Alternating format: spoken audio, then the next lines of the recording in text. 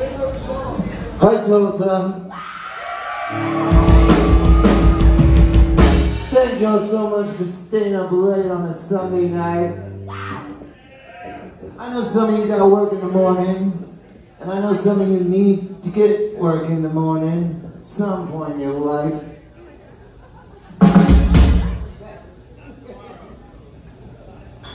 It's been a weird week, I gotta tell you. The guy that we hired in Austin, we worked with him for years, you know, I mean, years ago, and he went dark on us, you know what I mean? He was always a psychotic, of course, but I think he's strung out on crack and fentanyl. His name is Chris Alons, and he lives in Pflugerville. So we just we're fucked. He didn't show to the gig, you know, not at all. He just fell asleep. And so we reached down into the crowd and pulled out Smokey Your Days. And I was like, do you really want to do this? And he was like, fuck yeah. Jesus Christ, that was a really good answer. And so then we're like, well, do you want to go on the road? And he's like, well, what is it, a couple of days? Like we're going to Houston or something?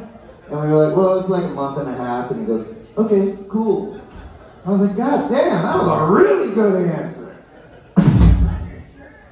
He's a natural born fucking dead boy. Give it up for Smokey Your Days!